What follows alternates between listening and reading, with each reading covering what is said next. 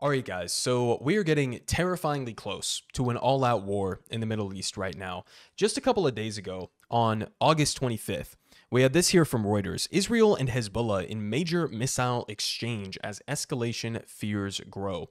So, we have for months at this point been talking about the ongoing tit for tat back and forth between Israel and Hezbollah and how this could end up in a very dangerous place for both sides of the equation, including also the United States, by the way. We'll get to more of that here in a second.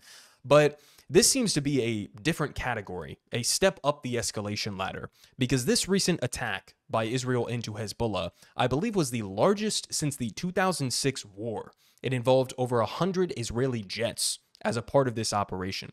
So this is dragging us closer and closer towards not just an ongoing genocide in Gaza, but also a potential explosion of violence in the north of Israel, in the south of Lebanon.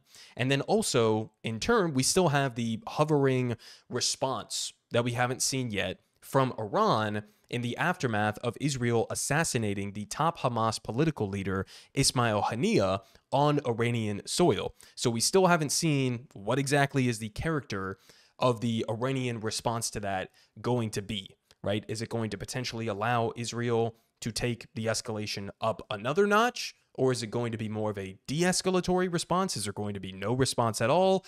Yet to be seen. But as all of this is happening, right?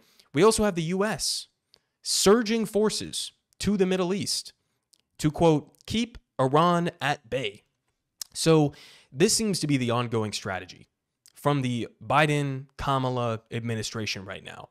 Is not only are we going to continue the bear hug Netanyahu approach and to give Israel whatever they want, whenever they want, without exercising our leverage over them to force them into compliance with whatever the U.S. goals are, not only is it that, but it's also we are going to position our military in the region to risk a massive explosion of violence, of a potential, additional endless war in the region.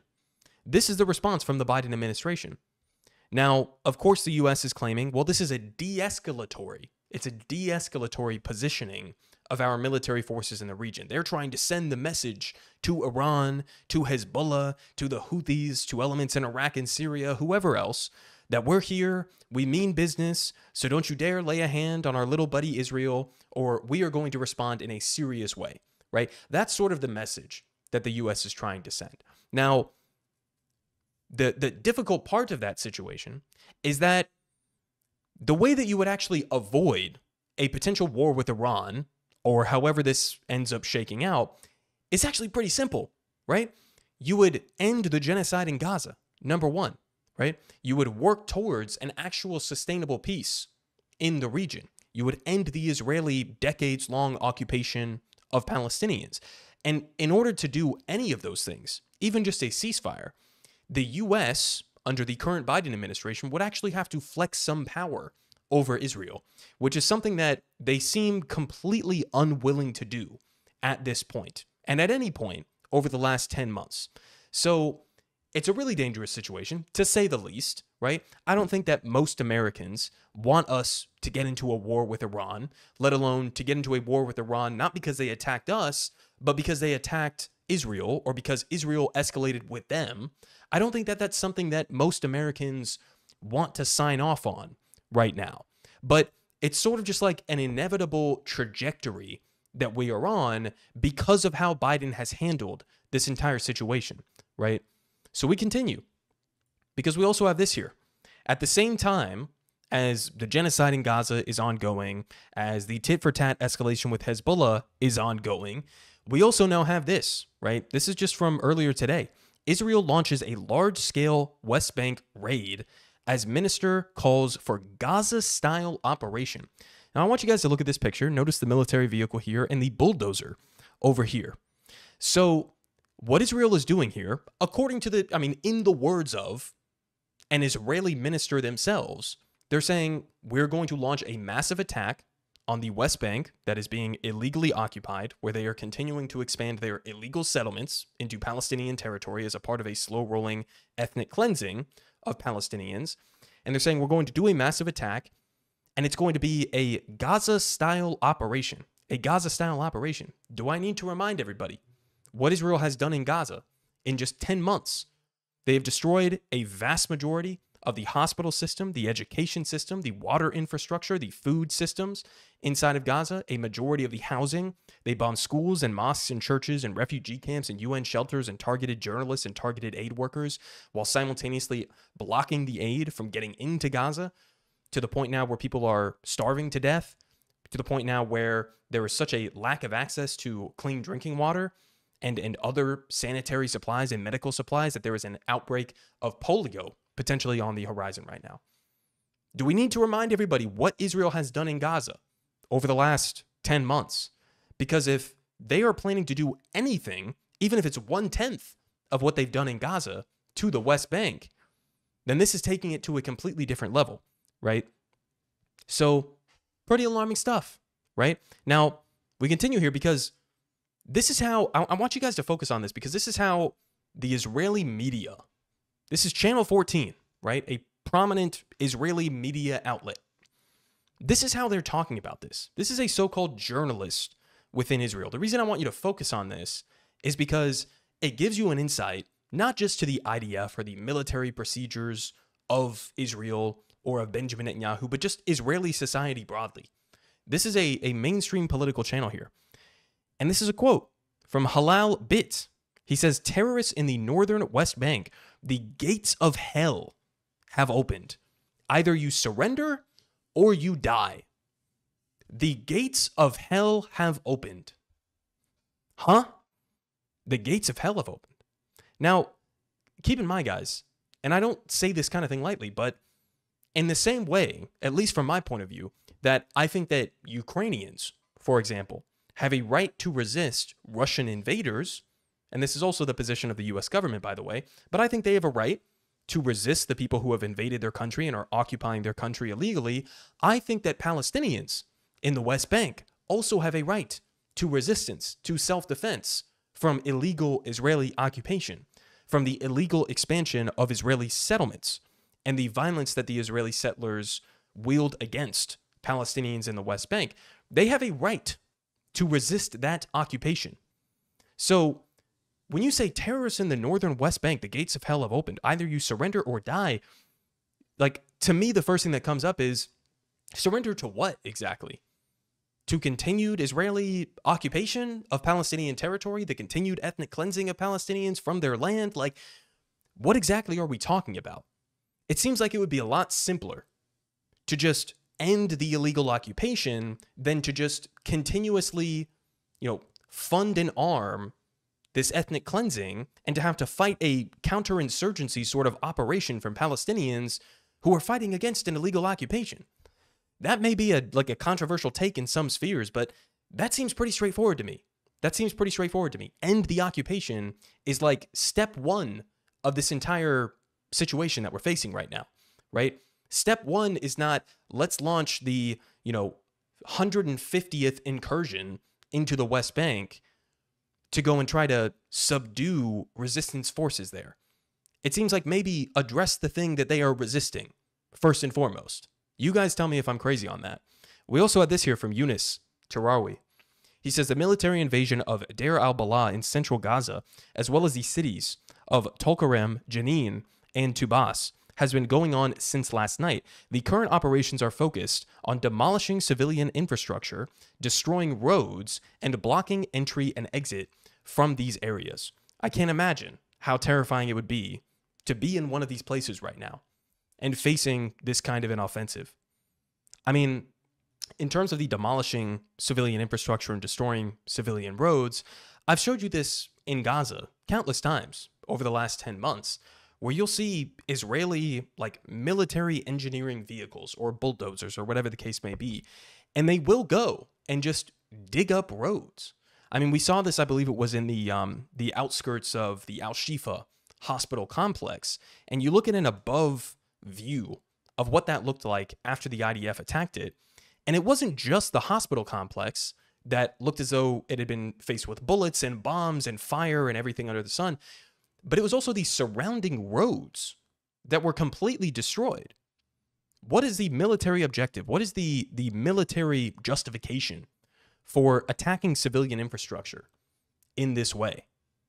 It doesn't seem like there is one. I read a recent report just the other day, just to remind myself of the trajectory of what has happened since October 7th. And in just like the first month and a half after October 7th, right? From October 7th to I believe like November 22nd there was this Harvard study that was looking at how much damage to civilian infrastructure had been incurred inside of Gaza in just a month and a half period. And by that point, they had already destroyed a majority of the healthcare system, a majority of the education system. They had attacked water infrastructure. That was just in the first month and a half. We're now almost a year into this. And just imagine the destruction that has been levied against Gaza. And now imagine this Gaza-style operation, in the words of an Israeli minister, happening also inside of the West Bank as well.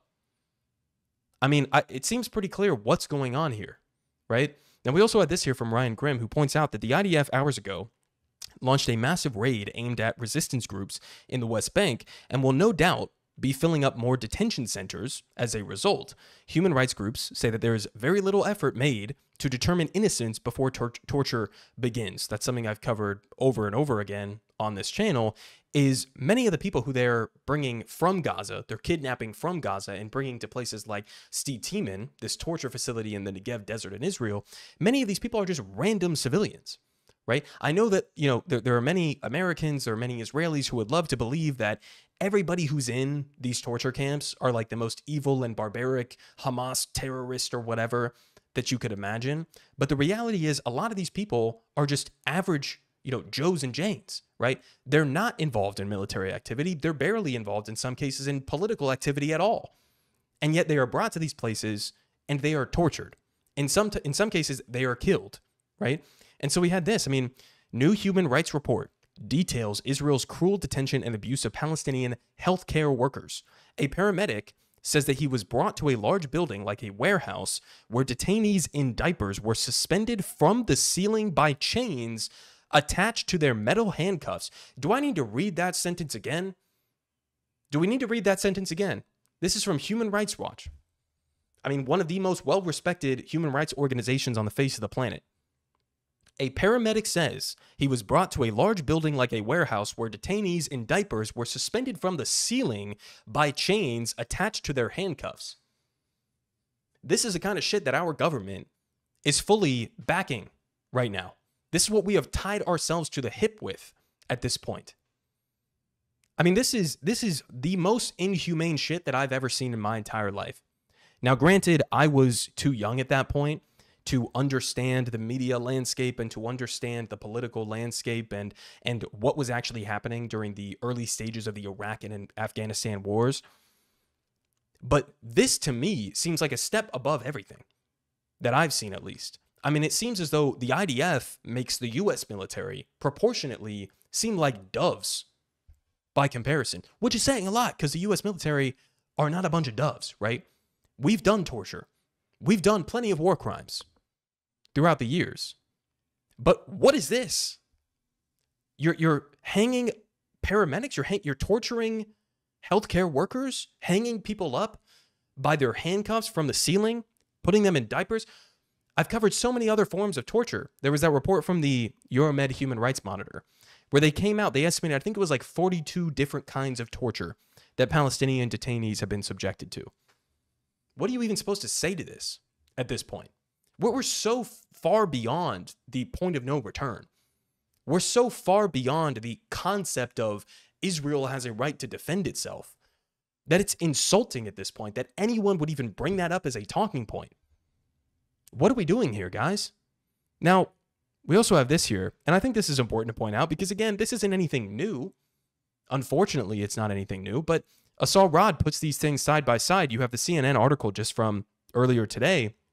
At least 10 Palestinians killed during Israeli operations in the occupied West Bank. And then you have the comparison to The Onion, a satirical news outlet, right? And they say 10 Palestinians dead after Israeli raid. Reads headline that could have run any week for the past 75 years. And they're 100% correct.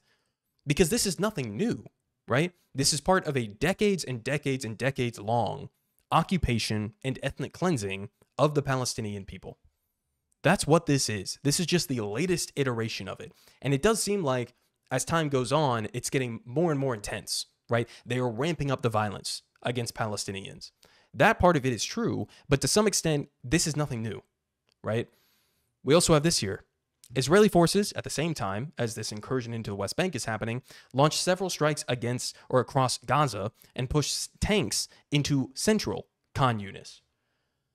So apparently right now, there's some sort of like a very temporary, to say the least, if not non-existent, ceasefire that's in place in order to try to get people vaccinated inside of Gaza because of this potential for a widespread polio outbreak. I just saw reports earlier that they're already attacking places inside of Gaza, and so I don't know how much of a ceasefire this really, meaningfully is right now. But you're still pushing tanks. You're still doing offensives into Khan Yunis 10 months later. 10 months later. How long are Palestinians supposed to be subjected to this game of genocidal musical chairs that Israel has been subjecting them to? We had this report from the AP. The headline says it all, guys. Israeli evacuation orders cram Palestinians into shrinking humanitarian zone where food is scarce. If only there was a word for this kind of thing. Cramming hundreds of thousands, if not millions of people into a tiny space, right? After completely destroying the rest of their civilian infrastructure, their housing, their medical facilities, their education facilities, cramming them into a space, depriving them of food and water. What do you call that kind of a place? Some sort of a camp? I don't know. You guys tell me. What do you call that kind of a place? A shrinking humanitarian zone. Guys, spoiler alert here. There's never been a humanitarian zone inside of Gaza. There's never been one. Everything has been destroyed at this point. And so, as we continue with the tensions, escalating with groups like Hezbollah, escalating with Iran, escalating with the Houthis, with really no legitimate long-term ceasefire proposal on the table right now, or at least not one that it looks like Israel or Benjamin Netanyahu would be willing to, truly work with in good faith. As we continue dealing with that, we continue dealing with this ongoing violence that Palestinians are being subjected to in the West Bank, in Gaza, wherever they may be. This is what we are doing right now. And so, again, it's almost like, I don't know if it's just Joe Biden is asleep at the wheel, or if it's that he doesn't care, or if it's that he is so ideologically committed to Israel that he wouldn't dare to use any of his power as the most powerful man on the face of the planet, the president of the United States, that he wouldn't use that power to flex on Israel, to force all of this to come to an end.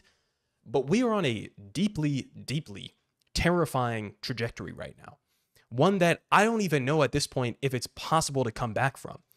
It would be if we potentially had somebody as president who wasn't Joe Biden, let alone Donald Trump, who would probably be worse in this kind of a situation, let alone Kamala Harris, who it doesn't look like is willing to differentiate herself from Joe Biden in a meaningful way on this policy. But we are on a terrifying trajectory right now. Terrifying trajectory for everybody involved. And the irony of this is, and this is a point that was brought up by Omar Badr, right? He basically said that it's a bizarre situation because it seems like the United States doesn't really want a war with Iran right now, right? It seems like Iran doesn't really want a war with Israel or the United States right now. It seems like Hezbollah, because they've had every chance in the world to do so, doesn't really want a full-scale war against Israel. It seems like you have all of these different factions that are a part of this equation that don't really want a widespread war except for Israel. And yet we're currently on a trajectory where we are going to allow Israel to like single-handedly drag all of these different factions into a massive war that would be a disaster for everybody involved. Politic guy has the best politics. Believe me, no one does it like him.